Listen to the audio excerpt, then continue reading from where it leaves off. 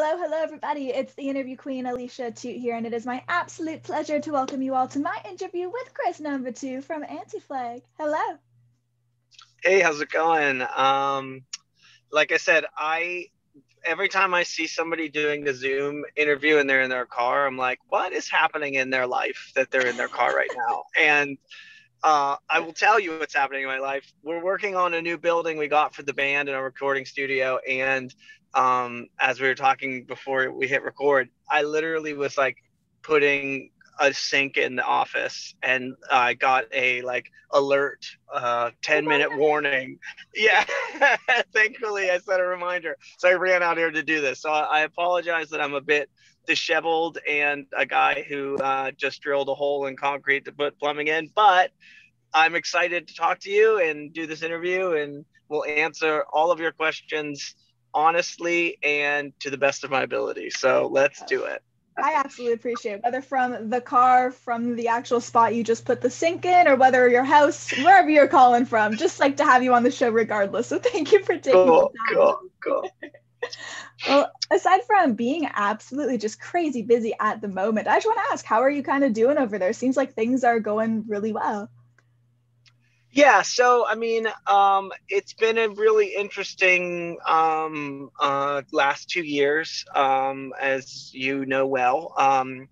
But for Anti-Flag, whether or not we are on tour every day or we're finding different ways to creatively and actively use the tools within our power to spread empathy or work to alleviate suffering, that's our goal all the time. And so for a lot of people, when the shutdown happened and their band or their art was no longer viable as a traveling entity, it was a lot of soul searching. And for us, that really wasn't the case. It was just like, let's put our heads together, let's figure out creative solutions to still share these messages and these ideas, regardless of whether or not you're doing it at a concert venue or a festival or whatever. So this new building that we're talking about is part of that. Like, we've been searching for the right spot in Pittsburgh to have a like community space for 20 years, and we finally had the time because of not going on tour every 3 weeks to like really devote the energy to it, and that's what we have. So I'm greatly looking forward to the next chapter that this brings in terms of I'd like to record some bands from Pittsburgh. I'd like to open it up to people in the community to come and learn how to record and do things like that. So there's a new chapter that's a brewing because the COVID and the pandemic absence from normalcy created a real opportunity for us to figure out a new way to do the thing that we do. And so that's been really exciting. Now, I've been saying so frequently, but although everything that's happened the last two years is definitely not what we wanted, it's all about kind of finding those silver linings and those opportunities and, making the best out of such a crappy situation. So the fact that you have been able to do that and you seem so excited about everything that's on the horizon, I mean, that's a really wonderful, wonderful thing to be able to see and such a great outlook and mindset to have during all of this. Yeah, and I mean, obviously, our world is such a tiny speck compared to the pain and the loss and suffering that the Of pandemic course. has created.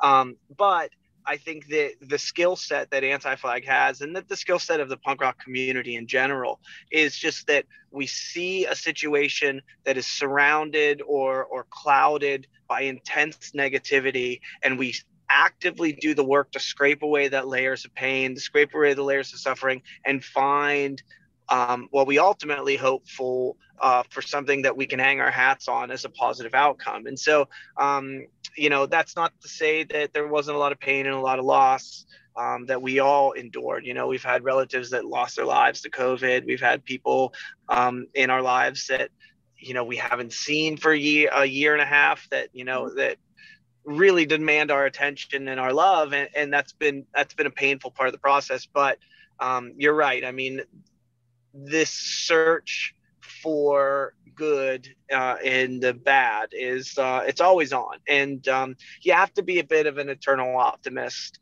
to be involved in rock and roll and punk rock in general. You have to, like I said, actively search for the good.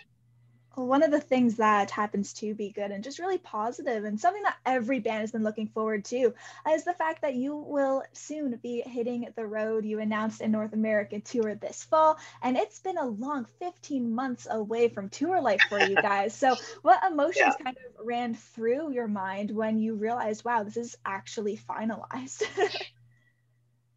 Well, I mean, I can't look.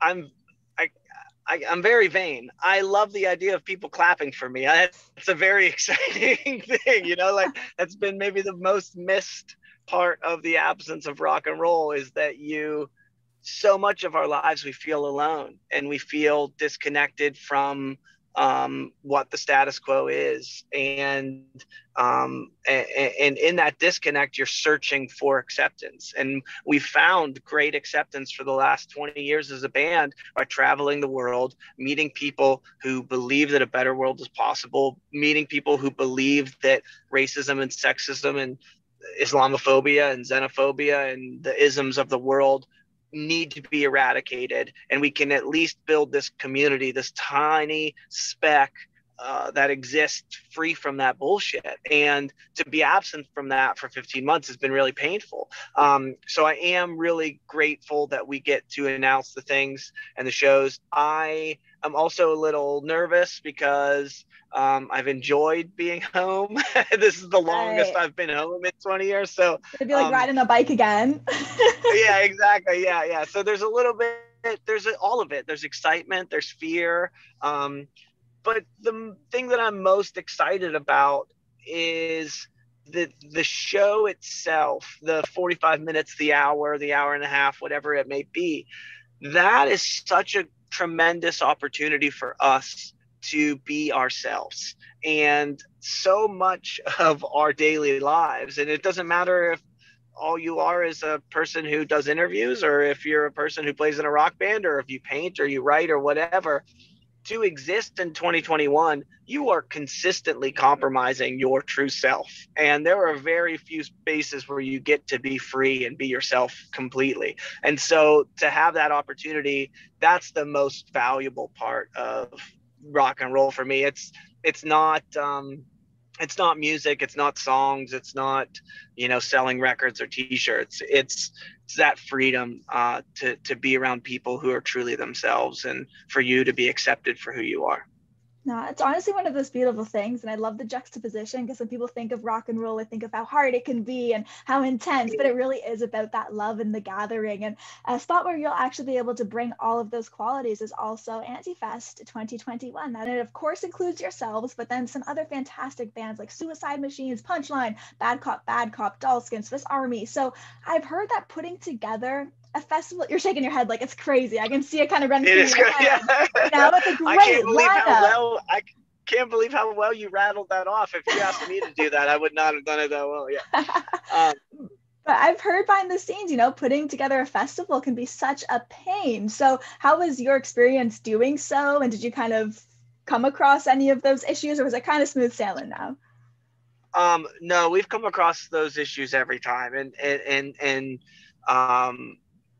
there's a lot of reasons why it's painful. One is, unless a festival is established, the audience and the people that would come to it, they don't really understand what it is. And there's a lot of confusion. And so one of the greatest hurdles we've had, especially in Europe, is where people don't, if it's more than 3 bands, they just don't understand, like that's how the tours work in Europe. It's 2 or 3 bands. And then there are the big outdoor festivals. And so when we had this idea of like, let's play and have an 8-band bill, and it'll be an all-day event and it'll be indoors, and everybody was just like, wait, you can't do that. And I'm like, yeah.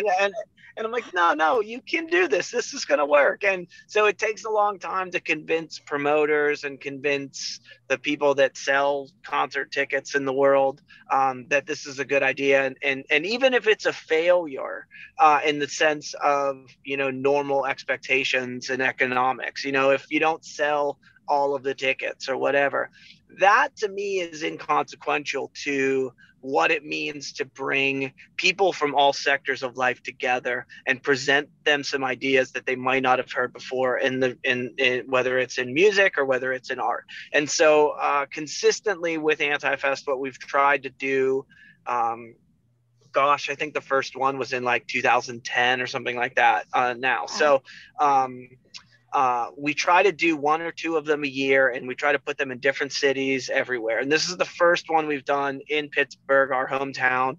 And with doing that, we're doing it at a venue we've never played before. And so there's a lot of really interesting and exciting elements to it. But again, for me, it's not about, oh man, we put this show on and we sold, 2,000 tickets or whatever the Pittsburgh venue is. That's going to be exciting and that's great, but it's really about a person coming to the show because they like Anti-Flag or because they like Suicide Machines or Bad Cop, Bad Cop or any of the bands. Yeah, and then they get exposed to Adoleskin, or they get exposed to, we're going to have To the Front, which is a traveling photographer exposition, and they're going to have displaying their art and their photography at the show. And someone's going to see that undoubtedly will have never heard of them before, never seen that before, never been exposed to all female and non-binary concert photography. And that to me is a victory, So if the show is not a financial success, we've learned that if we hinge our art upon what is going to sell, we're going to fail far more times than we are going to win. So for us, it's just about doing things that we believe in and that we love. Because if your get rich quick scheme is to play rock and roll, you should find a new one. Oh yeah. Yeah. That's not the way. Yeah, it's not the way. Yeah, you might as well stand in the street and hope to get struck by lightning, because that's about the same odds. So yeah, definitely need a big stroke of luck on that one. But fans seem absolutely, they do seem absolutely pumped about the lineup that you put together, and it's stacked. There's so many great bands that we mentioned, but I was curious, obviously all of us right now are music fans, especially those who happen to perform in bands. So you're missing I'm assuming, attending concerts in general. So who are 3 bands that you would love to see headline a concert if you could just attend one right now? That's really great. So I would love to see Billy Talent. I love them as humans, and I love their band, and I think they're such a powerful live band. Very similar in terms of sonic display, but definitely a different sounding band. Rage Against the Machine is the band that I'm most looking forward to seeing, and I'm hoping that our paths cross here as they're doing their reunion shows in 2022, I believe. And then the third band, I really would, we've got some friends in, and I just recorded their record. They're a band called Grumpster, and they're going to be on the first part of our tour. And they're a young band and really new, and I produced their album. So the songs that we just recorded, I've never seen them perform. So I'm really interested to see what they do with the kind of changes that we came up together with in the room and in the studio, and see how they extrapolate that into the live setting. So those would be my top 3 right now. One for pure, Grumpster, I want to critique their show and tell them what we can be doing to do better. Rage Against the Machine, I just want to feel empowered, and I want to feel like that the change that the world so desperately needs is right within our grasp, because that's what I feel every time I see them. And Billy Talent, I just want to see my friends, and I want to play hockey with John, and I want to fucking laugh at Ben's jokes, and then I want to hear those songs because those are some of my favorite songs in the world. So Yes, no, I couldn't agree more. I definitely go to see that lineup. And it kind of goes back to the whole thing we were mentioning about the festival, you know. I'm not familiar with Grumster, but I'd be going to see a Rage or a Billy Talent, then I'd walk away learning from a great new band. So yeah, nice yeah, little full circle callback there. But when cool, it cool. when it does come to your music, the band shared a new video for your song Born to Run. Of course, born to run from the law, born to run from the order, born to run from a cop, born to run from a border. Obviously, though, things in the world are crazy, intense, frustrating. So, how is it for you all just tackling more serious topics like this one? Because, of course, you're no strangers to opening up about things like nations, politics. Well, I mean, I think that you know we're consistently looking for ways to document what's happening. And that's what the songs and the records are to us. They're just documentation of plights against humanity or abuses of power or, of course, the victories that we all share in when we do tackle the status quo head on and make these changes that we so desperately seek. So with a song like Born to Run, I mean, that's just born out of looking around and seeing suffering from people of all different nationalities who are searching for an alleviation of that suffering. And we have this country in America that from day one we're told to believe is the greatest country in the land, one that the Statue of Liberty, give us you're tired, you're poor, you're huddled masses yearning to be free. And then you have this border crisis where we're consistently turning our back on some of the most vulnerable people within society. And that to me is a fundamental failure of American exceptionalism and American democracy. So essentially, what we're doing is we're just going on record saying, look, regardless of whether or not you may or may not think that rock and roll or punk rock music has the ability to change these things or to set forward a path that will lead us to something different.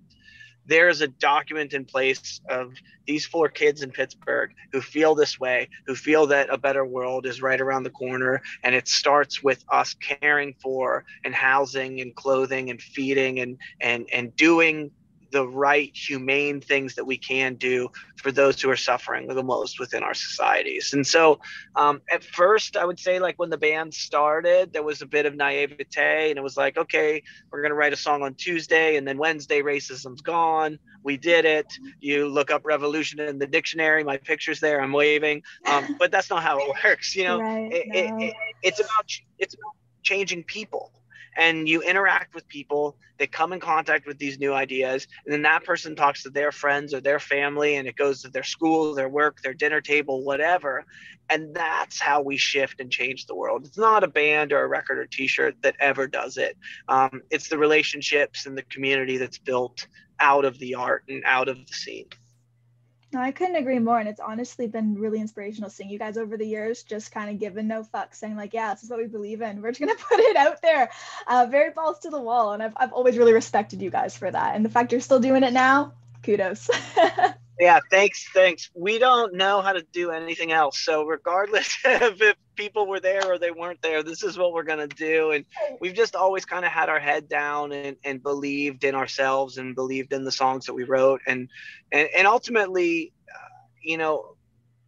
it's nice to have the perspective of age to look back and say, okay, this is where we were right, this is where we were wrong, these were failures, these were successes. How do we manifest that in a better way moving forward? And that's consistently what it is, whether it's writing a song, or whether it's how the record is recorded, or whether it's how we present it to the world.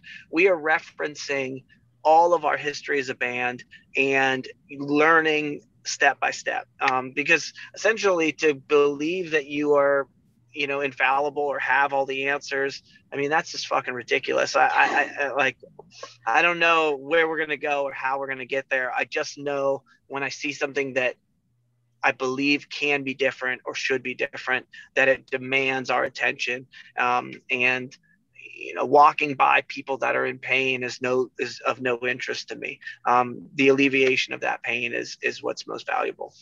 You're trying, and I feel like that's the most important part. And hopefully, step by step, with all of the other people in the world who are, some kind of difference will be made in the end. But um, Yeah, we're desperately seeking tangible victories, but we know that if you add up your victories and your losses, it becomes quite cumbersome. So it's important to set goals for yourself, like achievable goals. Of course, we have the goal to paint the White House black at the top of the list, but then you've got, okay, well, I want to interact with this person and I want to share this story from my life and let them know that they're not alone in feeling the way they do. So, like, you've got the lowest rung and you've got the highest rung, and at the end of it, you can look back and say, well, we did a lot, and that's what gives you the energy to keep going.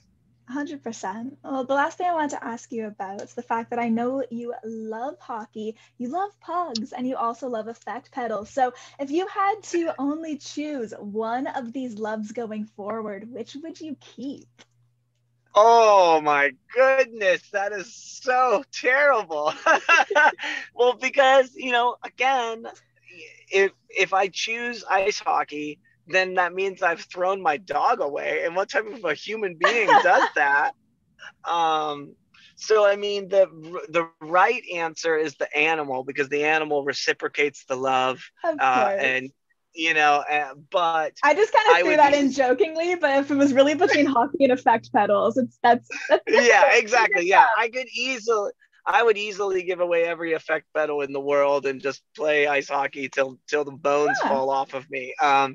It's been the thing. It's seriously the most meditative thing that I do. It's the only place in the world where my brain truly shuts off, and I am grateful for that space and that time where I'm not like.